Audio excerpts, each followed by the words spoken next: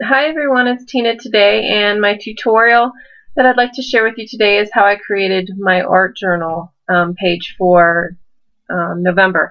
This is actually probably one of my favorite art journal pages that I've created to date. I really liked how it turned out, so I'll walk you through that. So I'm using the art journal that I always use. I already pre-gested the pages that I'm using, and I use embossing paste on both pages, and my theme here was try to do the good and the bad. So I use white embossing paste on the left side, and I use the black embossing paste on the right side. So this is already has dried on my page. I'm going to go ahead and use the Niji watercolors for my art journal spread, and I'm going to just start applying it into each square, and I'm going to let the colors really run into each other. I really like how watercolors work that way, and I add a lot of water so they do that, and I like when it pools up in the different little pockets on my page too. So that's what I'm going to start doing here.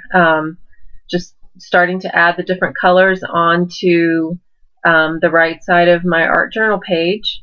And I love these watercolors too. They have a shimmer to them. They're not like the typical watercolors that are very flat and bright. These are a little more subtle in color, but still a nice color, but they have that shimmer to them, and when they dry, it looks really nice. And I don't know if you can pick it up in the close-ups that I had or will have on my blog post, but in person it looks wonderful. So there's just a little bit more color on the right side. Just kind of moved it ahead, and I'm going to start adding some more. And the other thing too that I really liked about these watercolors is all the colors really blended very well together. The yellows and the reds and the greens and the blues all looked really nice. So now I have the black side complete, so now I'm working on the white side, and I just flip my art journal around. It's really hard to tell where the embossing paste is on this white side. It wasn't as apparent as I would have liked it, so what I actually do later on in the video is use my white Montana marker and highlight where the raised part of the embossing paste was, and the end product you can actually see the outline of the grid on that side of the art journal page.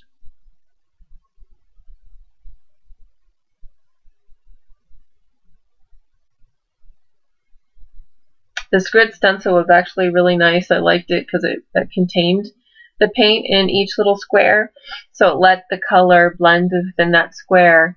But if it went over the edge, that was okay too. I didn't mind that, but I really liked that grid stencil.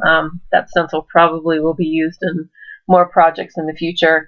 I did have some in the store. I don't know when this video posts if those stencils are still available, but I did have some at the beginning of the month. So I'm just adding more color onto the white side of my page.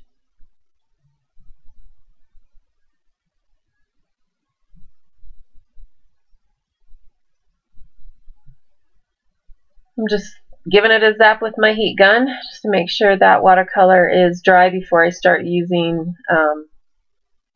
the other paints. The other thing that I wanted to do is, again, to the whole good-bad theme, I wanted the black side to be darker. So I'm just using some of the black watercolor paint and going around the edge of that and wiping it right off. It's not dark when the paint goes on, but it does create a darker color than on the left side, just again to create that visual between the white and the black on my art journal page.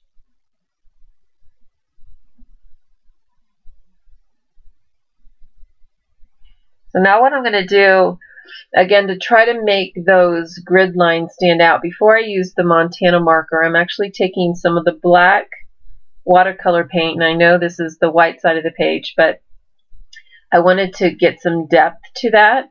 So I'm just outlining it really lightly where those grid lines are, and then wiping it off right away. So you can already see on the left side that it started to add some dimension to that white side of my spread. So now I'm going to use my Montana marker, and I love these things. I bought almost every color of them out there, and I used them on my art journal coloring pages this month too. but I'm just going to go ahead and start outlining on top of that embossing paste, and it highlights it white. When I did it the first time, I actually had to go back and just added another layer because it wasn't as white as I wanted it.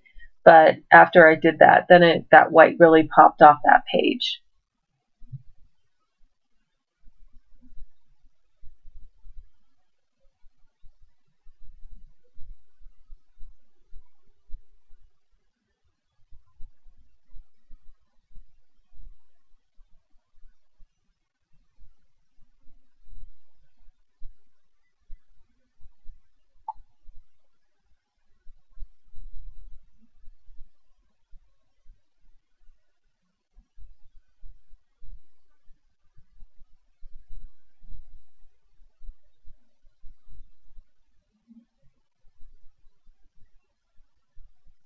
So then what I did was type out some good traits of myself and some bad traits of myself, and it was kind of hard to really, or not hard, but challenging to actually type those bad things down. So I'm just going to go ahead and apply those sentences on both sides of my page with some matte medium. And then I also cut little squares of dictionary paper again, just to add a little bit of more visual interest to the page on top of the watercolor paints. And then I put my title in there, The Good, Bad, and Ugly, and that was it for my art journal page. So I hope you enjoyed my video today, and thanks for stopping by.